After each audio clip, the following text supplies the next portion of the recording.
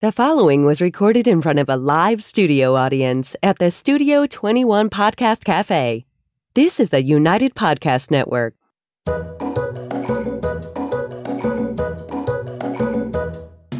Welcome to the Quirky Dog Podcast, inspired by some of the quirkiest dogs you can ever imagine, and the owners who love them. This podcast is brought to you by the quirky couple themselves, Scott and Jess Williams. Their aim is to educate and entertain. Here's Scott and Jess. Welcome, guys, and happy Wednesday. We are going to be talking about potty training today, and we're very excited about that topic. I can't wait. We have potty trained a lot of dogs over the years. We've dealt with a lot of pee and poop over the years. That is true. Scott wants to break it down into 3 categories. We'll see how we stay on track. But first, we're going to start with the quirky tip of the day. And Scott asked why this was up here. How do I use this? I feel like I use this on everything. Scratches, abrasions, yes. things this like is that. Vetricin. You can get it at Petco or PetSmart sometimes. They sell it at the local Agway in Maine where we live, but you can also get it on Amazon. But Vetricin Plus, it's like an antimicrobial wound and skin. I like the spray stuff the most. And it's just anytime there's something going on, we just spritz it right on. Colloidal silver, I like. Yeah, we like that too. That was a quirky tip, though, a few years ago. And I don't know if I put this product in our home remedies. We've been at this for a while. I feel like it's been like 20 years. I don't know if I put this in our home remedies podcast, but Vetricin Plus is the quirky tip of the day. Good to have around the house and pretty super safe to use. All right, so potty training. Scott wanted to do puppies, rescue dogs, and troubleshooting, but really puppies and rescue dogs kind of fall into the same category. Yeah, I would approach potty training a rescue dog the same way as a puppy. It's just that the whole thing may advance very quickly within a week. You got a dog that doesn't need those things. But I would rather be proactive than going around picking up and finding puddles around the house. And things like that is one thing we should say is if you do rescue a dog and they say, oh, the dog's potty trained, in a shelter type of situation, the dog... They're going to tell you everything as long as you take the damn dog. But the dog isn't in like a home, you know what I mean? They're not in a home with carpet and all this other stuff. So if you are bringing a rescue dog home, or a puppy for that matter, we would recommend getting a crate first and foremost. Yeah, or at the very least, have a mud room or have it in the kitchen with some gates up so that you just don't have the dog all over the house and making accidents. All right, so walk them through what your process would be. I feel like Scott probably hasn't potty trained a dog in 10 years since I've been around. So it's been quite a while. What would your go-to process be? And I don't look forward to doing it again in the near future. It's a pain in the ass. And I tell all my clients that the nice thing about dogs is that they grow up really quick. So as difficult as it may be that first year having a puppy as it becomes a young dog, a year goes very quickly. So just suck it up and do what needs to be done, because then you're going to have, hopefully, 15 more years of a nice, well-trained, dog as far as being housebroken, All right. So what's your process the first year? I'm a big proponent of the crate training. I've never housebroken a dog without the use of a crate. And so it hasn't been a big deal. I've had...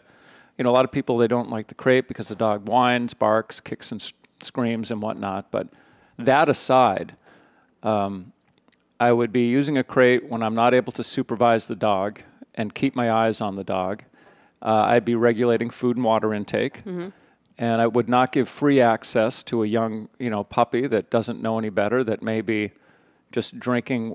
Well, whenever the puppy drinks, it's going to have to pee shortly afterwards. So if there's water down for the puppy all the time. So there's a lot of issues like that. Do you want me to go down through the whole process right up to a year, or what are you thinking? No, I mean, that's just your general rule that you're regulating things, you're crating the dog, you're supervising the dog. Whenever that puppy comes out of the crate, it's right outside, first thing. Assuming the puppy's been in there, took a nap, they wake up, they're going to have to go. They're probably going to have to pee. So I take them out, they pee, then they can be in the house, and it's a pretty safe bet. You're not going to have any issues with them. And if for some reason the dog hasn't gone to the bathroom outside, rather than say, oh, I guess it didn't have to go, let's give him some free time in the house, then the dog would go back in the crate. And the reason for the crate and why the crate training method works so well with potty training is that the theory is that where the dog eats and the dog sleeps is in the same place where the dog would want to use the bathroom. So that's kind of how people wrap their head around that. And it's been very successful for us. And for that reason, not to interrupt, but I will. A lot of people use a previous crate from an old dog they had for their puppy training. And now that the crate is so big, it's like a condo. Yeah, way too big. So the dog pees in the back and goes to the front, or vice versa. They're able to pee and comfortably move away from it and lay down. Yeah, I would say when I raised Sink, which has been a while ago now, but there were 5 different size crates that she grew up in. And once she outgrew one, then we'd go up a size, but it wasn't like she went from a baby puppy crate to a Great Dane size crate, because when a dog's older and you want to crate them, fine, whatever size you want to give them, that's great. But as they are learning to regulate their bladders and their bowels and everything else, if they do have a ton of room, then now they can make this part the kitchen, this part the bedroom, and then that part the bathroom. They literally can do that within the crate. So that is a good point. Make sure the crate is size appropriate. If you don't want to buy 15 crates like Jess, you can get the full-size wire crate that comes with that divider in it, and make sure that the dog doesn't have access to that entire crate right away. And another big mistake that I've seen clients make is for some reason, they are compelled to put a lot of bedding in the crate. And the reason I don't like to do that with puppies is because when they pee, they don't pee a lot. They're very small. And if they pee on the blankets, people don't tend to notice it until the dog has peed on it 5 times. Now it's starting to really smell. They could pee on it in the middle of the night, and it could dry up, theoretically, by the time you get out there in the morning. So you don't want to make it comfortable for them to pee on something that's absorbing moisture. I've seen people put puppy pads in the crate, and that's just kind of encouraging the puppy to pee in the crate, because I think that there's some pheromones or something on those puppy pads that tell the puppy or the dog, hey, pee here, because that's what they want you to do, And it's not that you can never have pads or bedding or anything for puppies or rescues, but at least that early, intro time, maybe let's say the first 2 weeks to a month, just see what you have. And the other problem with bedding a lot of times is that dogs can dig it, dogs can chew it, dogs can ingest it. And that is a really key component that we are going to touch on a little bit here, is that potty training isn't necessarily just like getting a dog to get to the point where they can regulate when they have to go to the bathroom and that they always do it outside. There's an anxiety component to pottying sometimes. There's behavioral components to potty training. Anxiety on the Stamp podcast? It happens should be the a lot. Anxiety podcast. Brenda Aloff is my big go-to, and she says that 99% of all dog problems are anxiety at this point. And I agree. I 100% agree that our behavioral problems and everything else we're getting are anxiety. And of course, puppies have to pee, but if a dog's sitting there all day, whining back and forth, standing up while you're gone, never sleeps, then the dog is going to pee more frequently when you're away rather than take a nap and wake up when you get home. So it's just important to note that it's not always like, oh, the dog should be able to hold it now, why doesn't he? There can be some underlying reasons that peeing and pooping occur. There can be, but I'd like to assume that puppies are kind of a blank slate and they haven't been mentally disturbed by their owners yet. So I'm talking about just kind of your normal puppy, that just like a kid, that the kids they're in diapers up until they can actually let their parent know that they have to go to the bathroom and pee in this. Well, your youngest is 21. Kids aren't as normal as they used to be, and I don't know if puppies are as normal as they used to be. He may not be out of diapers yet, but he's close. 21-year-old is your daughter, by the way, just so you know. Okay, so no, this is important. I don't care if Scott cares about it or not. We had a dog he was a terrier.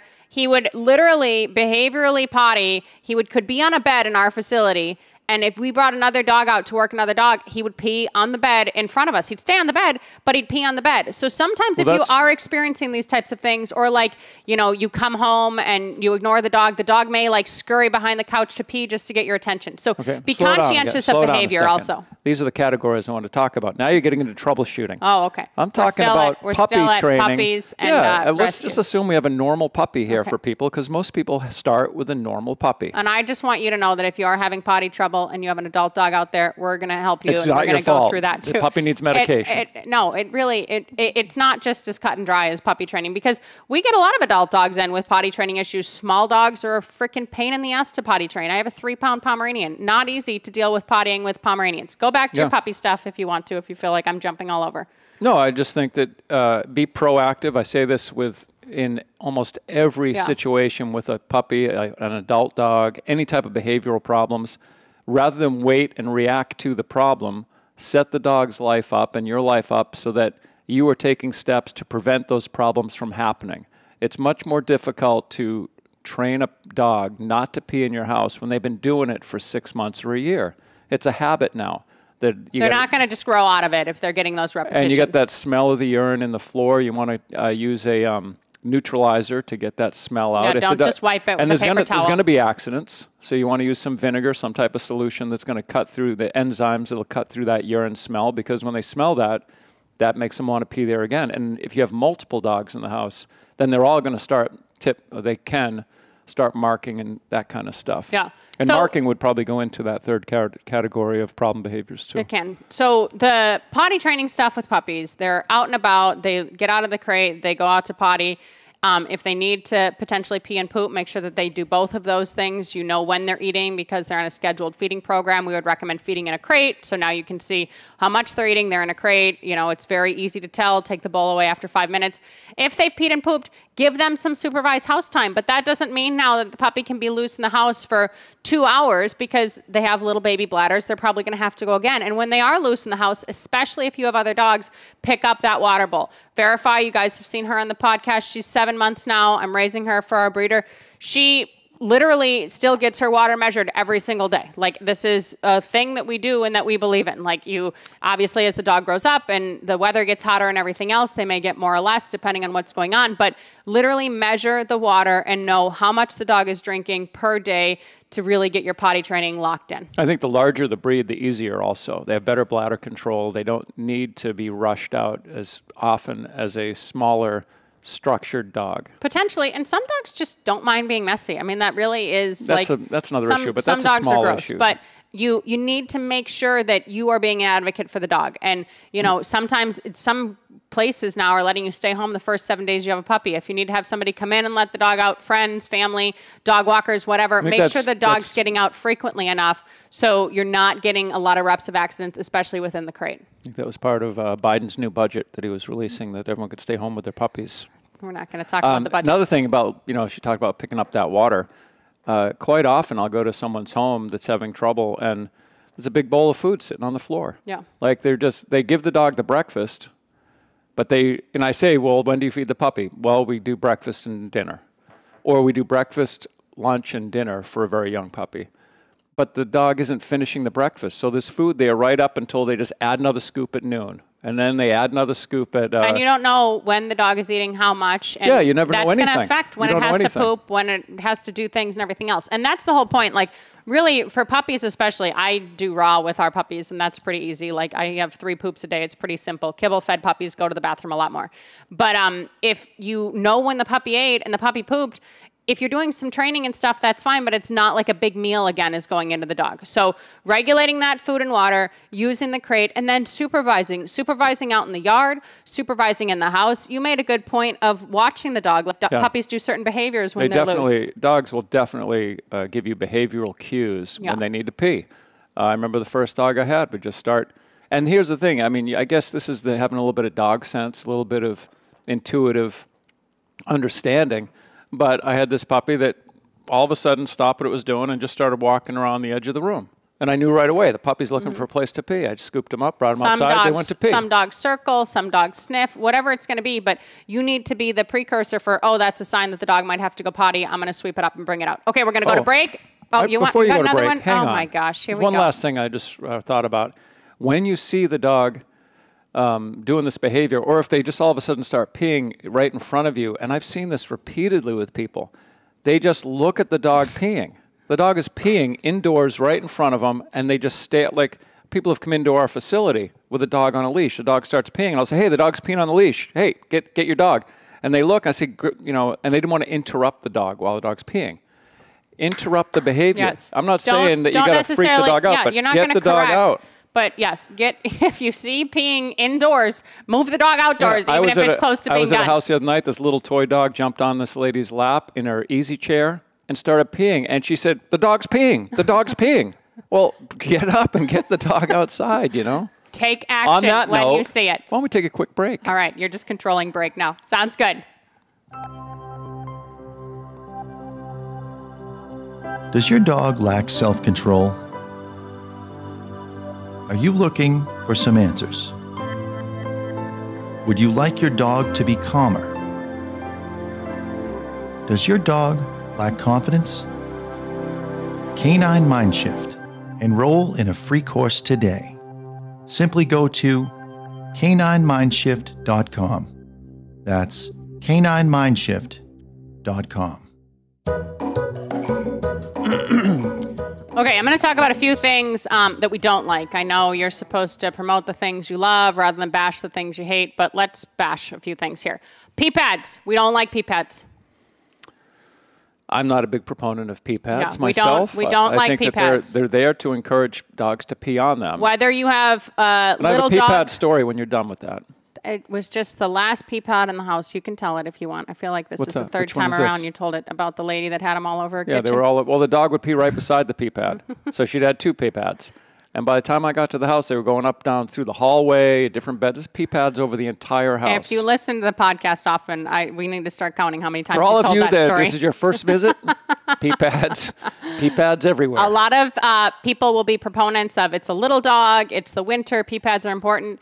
Ideally, if you are getting a little dog and you do live in a climate that has a winter, maybe try to time the breeding better. It is a harder time to potty train puppies in the winter, but pee pads do not set you up for success in any way, shape, or form. They teach the dog that going to the bathroom in the house is okay, and not only that going to the bathroom in the house is okay, but that mommy and daddy are going to be like, oh, good boy, you did the right thing. Pee pads can turn into peeing on carpets, peeing on little area rugs and everything else. So if your breeder used them, that's great. Ditch them as soon as the puppy gets home. Pee pads are a marketing thing. We are not a big proponent of pee pads unless you have like a really old dog that's incontinent and you're trying to save your house. Like that's the only time I would say, fine, you got an old dog that needs help, use pee pads. Otherwise, pee pads are not a good go-to. One thing I will say about peeing indoors, because I have seen, not as much anymore, but a while ago, they were maybe several years ago, it seemed to be this new thing that I was running into more and more it was like a tray with the artificial grass in it. A lot of people have and those. And it had like a drain system, so the pee would go through into you could pull out the bottom and empty it.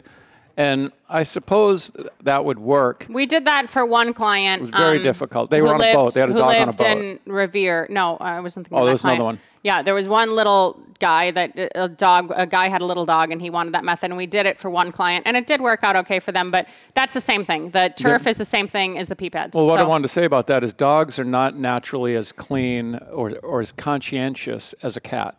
Cats will gravitate to their cat, whatever it's called, litter box. And dogs don't really give a shit for the most part. I mean, if you bring the dog to that thing and put them in there, they'll go. But if they don't feel like walking all the way over, half the times they'll go somewhere else, you know? Yeah. So I just had trouble with it. In general, we would say no to the pee pads, no to the turf, everything else. Some people live in a condo, they never in a high rise or they something. never leave, and it works for them with the little dog. If it works, great, fine, that's fine. That would not be our go-to way for potty training. And that would bring me to the playpen method, too. I know. I want to talk about more things that we don't What like. do you want to talk about? Oh, okay. This is it. So Things we don't talked like. about...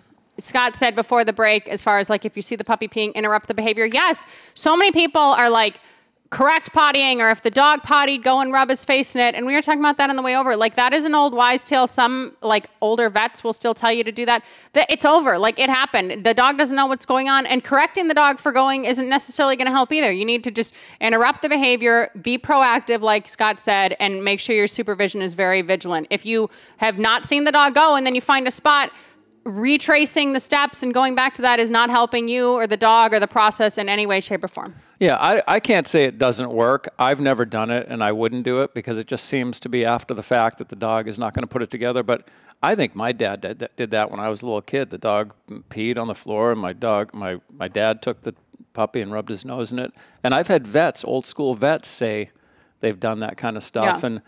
But it's kind of, I'm not saying it's an old wives' tale, but there's much better ways of doing it. You don't need to, damage your relationship with your puppy by taking them and rubbing their face into the dirt. So if you've heard of that or you read that, don't do it. Another thing we don't like, bells.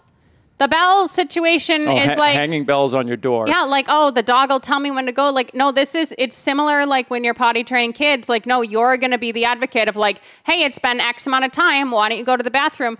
Dogs getting to the point where they regulate their own bladders. And I was thinking about this with our dogs. Even when our adult dogs are loose, they're not going to the door and being like, I have to go to the bathroom. They're on a schedule with us and we let them out a certain time. They're never telling us like, oh, I got to go, or oh, something's happening. Maybe if their stomach's upset or whatever, there's something going on, they have to race out and, have diarrhea or something. That maybe happens like once every 2 years. But in general, the dogs are not telling us, oh, it's my time to go. We're the ones like scheduling their lives and making sure that they go. And if they have to go, great. They don't go, fine. They can hold it. But yeah, and the dogs get a lot of free time. It's just that like when we get home, like right now from the podcast, we're going to let all the dogs out to go potty, and they're not all in crates and they're not peeing on the floor. Yeah. But after they've gone out, we know they're going to be fine in the house for X quite a amount while. of time. It's not going to be an issue.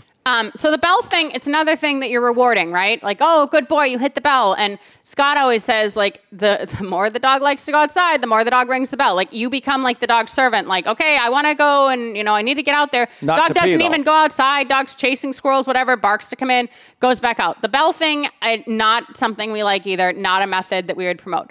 Well, I'll just say that I've worked with, I've gone to many homes where they've already had the bells in place. They don't work. So yeah. I'm sure there are people out there that have dogs that ring the bell to go out to potty and they come in and that's all great. I've just not seen it myself. It isn't something we would recommend implementing in the learning phases. This Especially isn't a good if you teach it with food. If you teach a dog to go hit the bell and give them a treat, then they're going to be hitting that bell constantly to get treats from you. So we talked about the crate earlier. Scott's mentioning a playpen too. And as much as you said dogs don't like litter boxes, you were talking about how our breeder raises puppies, and she does have the puppies going separate from where they sleep pretty early on. So like there's a bin with, you know, pellets or something like that in it. And the puppies are actually leaving where they sleep and learning to go and potty in a separate area. If that's the way that your breeder did things, and Scott made this point also, if you are getting the dog from a breeder, know what was happening the first 8 to 10 weeks of the puppy's life. Like ask them what was going on. Maybe they did nothing and that's fine. But if the dog has already started a process like that, you could now have the dog live in a playpen maybe instead of a crate with a potty box in the playpen. So are they going to the bathroom in the house? Yes. But it's a separate surface than anything they're ever going to see. Most people don't have just pellets laying around their house. And you're transitioning that then to a yard. So that is another thought process, another way to go. You talked a lot about mudroom potty training. I don't know what happens. I think the reason, getting back to the playpen, the reason that works is because it's such a small area that they're either in their area where they sleep, and then there's the area where they eat, and then there's a big area where they can pee and poop, and they don't want to pee and poop where they're eating and sleeping, so they just gravitate towards this other area where you could put pee pads in that case. And if it was I still wouldn't use pee pads there. You can use a box with other surfaces. If you have a toy breed and you need to be at work for 8 hours, and that would be a very conceivable layout for a dog. That would be a full term. That could be your long term plan. Some little dogs are tricky. What was your mudroom thing? Because you talked about crates and playpens. A lot of people have successfully housebroken dogs without using crates for years. And when I was a kid, we didn't have a crate, and none of my friends had crates with their dogs. We're talking about in the 60s, and crating just wasn't even something people thought about. I don't remember ever seeing a crate until I was an adult. And you would confine the amount of space the dog had. You still have to be conscious of water and food and whatnot, and there's going to be mistakes. Even when you're crating, there's going to be mistakes in the house. You just want to minimize them as much as possible. Yeah, repetition builds behavior. I think when we got this puppy that Jess has now, the first month that we had that puppy, maybe it had one mistake. I can't remember. It was almost a perfect, Jess is trying to go for perfection, and most people are not that crazy. But with the amount of attention, the amount of attention you gave the puppy, it makes good dog trainers paying the dog wasn't peeing in the house. I mean, and there was just, once in a while, there'd be like a little mistake, not a big deal. Repetition builds behavior. So if you want to limit those reps, it's really important to set the dog up on a proper schedule and everything else. I want to talk about a few things that we would recommend using for troubleshooting, and then just some random oddball things, because potty training comes in all shapes and sizes. We've done this for the Quirky tip. If your dog will not poop outside and only poops in the crate, you can consider using a Q-tip just to get the behavior of pooping outside. A lot of praise, a lot of everything else. That's not a long-term plan. You can Google it. You can YouTube it. Q-tipping is not crazy. You lick the end of the Q-tip, you put it up there, it stimulates the dog to go. That is something you can do if you have a pooping specific issue, because some dogs really don't like to poop outside, and then they come in, they have no problem pooping right in their crate or right in their kitchen. So that's one thing we would recommend. If you have marking, Scott mentioned marking. Males that stay intact, maybe they just behaviorally mark. That's something I would correct. They sell. I would get run up their ass. You can, and it works for some dogs, it doesn't for others, but they sell actual belly bands. We honestly had a boxer one time that had such severe pottying that he lived in our training area for 2 weeks in a belly band, and then I had to cone him on top of the belly band because he would actually turn and go to eat that off, and I got on top of his potty training with it, but that was a huge anxiety case of pottying. But that was how extreme it was. If you just have behavioral marking in the house and you want your dog out, a belly band, one, is going to prohibit that freedom, and two, if the dog does pee, all of a sudden they're peeing and now they're wet. So a belly band is a tool that if you have not used it before, you should certainly consider it. And I want to say this randomly too, because that boxer specifically that we had, when he was having all these issues, I always bring in a urine, like especially if it's an older dog, a urine or a fecal, a urinalysis or a fecal. Like if there's something going on and it kind of seems out of left field, rule out behavioral or rule out medical stuff before you turn it into behavior. Don't try to troubleshoot it yourself. If puppies, Jimmy, when he was a puppy, pooped in the crate like 3 times, not normal Jimmy stuff. He had giardia. He went through a phase at about 4 or 5 months old that he was eating dirt and he loved all that kind of stuff. There was a reason why that happened. There was a huge behavior change. The dog never pooped in his crate, and then he did it 3 times in 24 hours. So first and foremost, if something kind of pops up out of the blue, take a sample of urine, take a sample of the poop, and bring it to the vet and make sure everything's clear. That would be a big go-to of mine. Another thing I would say, aside from a medical issue, is letting the dog out is not enough. You have to go out with the dog and watch them pee and watch them poop. And for that matter, take it a step further and look at their poop. Go pick it up. And even if you're not going to pick it up, you're just going to be lazy and let your dog poop in the backyard, and you're going to pick it up once a week or whatever. See what it looks like. Go see what's going on with the poop, because it could be telling you that the dog ate something foreign, a foreign body. There could be some pieces of a toy in the poop. Especially if the stomach's upset. There could be worms in the poop. Yeah. There could be any number of things. It could be very loose poop. The dog has diarrhea, which should tell you, oh, something's up with my dog. But if you just let them out, they may just go turn around and sit right at the door waiting to come in and not actually go and do their business, especially if the weather sucks. Yeah. They don't want to go out in the pouring rain. It's another time to supervise. You got to get out, take them all the way out there, get your umbrella, and suck it up and deal with this It's stuff, another time to supervise. And if you have multiple dogs, let the puppy out alone, because the puppy's just going to want to go out and play with the other dogs when it's out there. Another thing I'm a big proponent of is, especially when the puppies are young, when you're taking them out to potty, don't just always be in your yard. Have the dog on leash. Go to the front yard. Have the dog potty on mulch. Have the dog potty on gravel. To have your dog be able to go to the bathroom on different surfaces later in life when it's actually a command is really a nice skill to have. Yeah. There are so many adult dogs that don't even want to go to the bathroom on leash. So now if you're at a rest stop or something, they're like, I can't potty on leash. I can't get far enough away from you. I don't know what to do. If you're on a road trip and you're going to be in the car for 8 hours, your dog's going to be uncomfortable. So teach these things early, whether it's a new rescue or it's a puppy. Get the dog used to that kind of thing. When I brought Verify home, it was February. There was snow everywhere. I'm like, oh my God, she's going to eat the snow and she's going to have too much water and she's not going to potty. I brought Vital out on a leash in the morning and I had her potty on the frickin' walkway, and then I put a playpen around that, and Verify smelled hers and pottied over that. But that's because I raised Vital with that skill. That was important to me. So do that early. Do those things early. 2 other things I want to bring up before we close. That snow is a big issue. That if a dog goes out and they may pee, but if you let them go around eating snow because it's novel and it's cool and it tastes good, whatever the reason, now they're filling themselves back up with water to come back in the house, and you're going to have an issue. Yeah. So also, water and snow are the same. In the summer, which it's warm right now, supposedly. So in theory, it should be. Your puppy's out running around having fun outside and getting hot. Then they come inside and drink a bunch of water because rightfully so, they're thirsty. You gotta, if you're gonna have water outside when they're out playing, let them drink water outside. Pick up that water and then keep them outside and watch them for another 15, 20 minutes before they come in because they're drinking water. It's in their system. Okay, so 2 other types of pottying that we haven't really talked about is like excitement, submissive peeing, and then like this behavioral potting that we're talking about. So and incontinence I want to touch on too. Yes, that's true. We were going to say that. So as far as the submissive peeing that like you see out of a puppy, a lot of times a younger female puppy or whatever, or when people get the dog excited when they meet someone new, try to have a more neutral exchange with new people when that happens. Like, it's not that submissive peeing is way different than potty training. The dog could just have peed outside successfully and then see somebody and is like, oh my God, I can't hold it together, I have to pee. But notice what those triggers are. Like, it's when somebody has a high-pitched voice, like I just had. Have people be more calm with the dog. Maybe just give the dog some food. Try to get those reps lessened, because if that just is something the dog is used to doing, it's a lot harder to break, and maybe you have that going on for like a year now.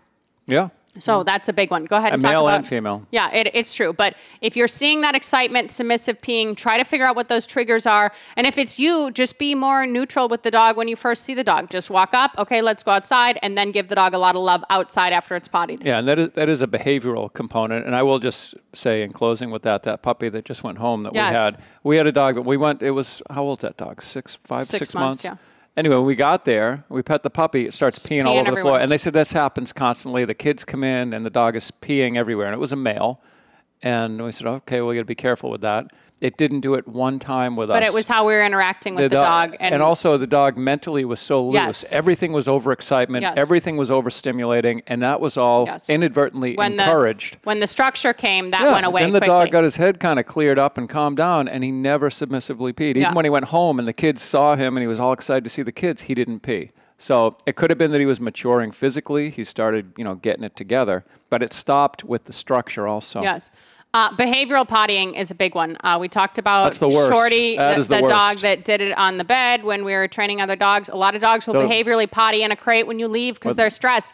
Think of getting on your bed. Camera. Yeah, well, even wherever it's going to happen. Think of getting a camera in those instances and trying to kind of read the dog's behavior a little bit more. If it's something that happens when you leave the house for 5 minutes rather than if it goes 15 minutes. If it happens right when you leave, figure these things out. Try to dive into the reason that this is happening more so. If you've cleared out a medical thing and you have the dog on a good schedule, then your behavioral pottying you have to look at with kind of a microscope and get deep in there. Even you could contact a professional. I would say most of the potty training we have as clients, it's behavioral pottying. And if you're going to rule out, of course, ruling out there's a medical problem, one thing that we do is we cut way back on the water.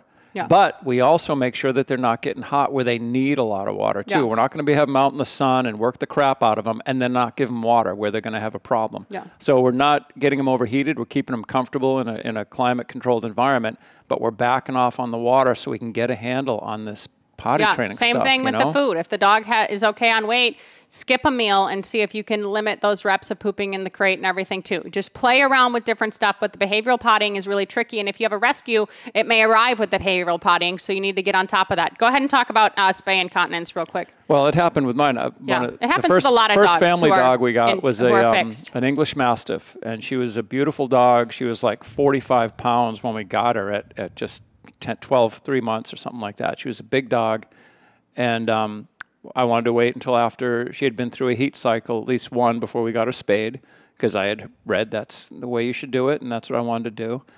And, of course, the heat cycles were messy, to say the least, because she was, at that point, a 120-pound dog at 11 months or so. So we got her spayed, and then she'd, be napping on the floor and get up, and there'd be, a wet spot there. She wasn't peeing. She was leaking. And some dogs will fully relieve their bladder. My rat terrier, Bammer, was like that when she was asleep. She was spayed really, really early in the rescue, just crazy early. I brought the dog in and said, completely pee. When I told the vet about this, he goes, oh, yeah, well, that's not uncommon with a spay. And I'm like, shit, if I knew that, I would have maybe not even spayed the dog, because that was a lifelong issue. And we had her on medication for it. But keep in mind, medication for the next 10 years. Yeah, and that is not potty training. So if you see the dog where they're sleeping and they leave a little mark, or if they're totally relieving themselves while sleeping, that likely is spay incontinence. And it can happen in males, too. It's not just a spaying thing. And there is medication for that. It used to happen to me when I was drinking. A lot of things used to happen to him when he was drinking. That's why he doesn't drink.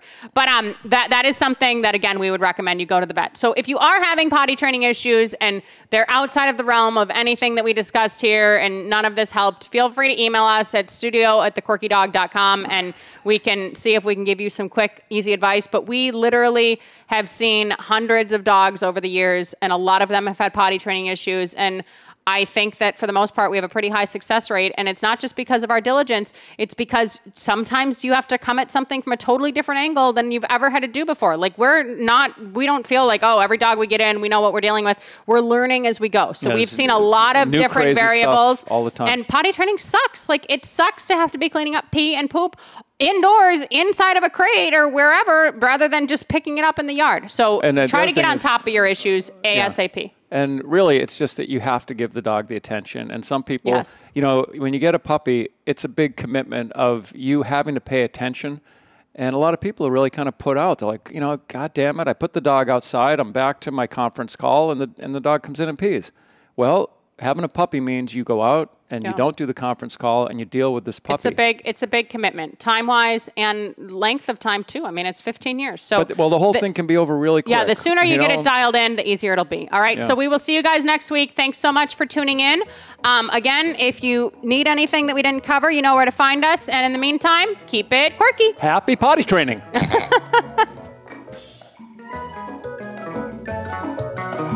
The views and opinions expressed by the hosts, guests, or callers of this program do not necessarily reflect the opinions of the Studio 21 Podcast Cafe, the United Podcast Network, its partners, or affiliates.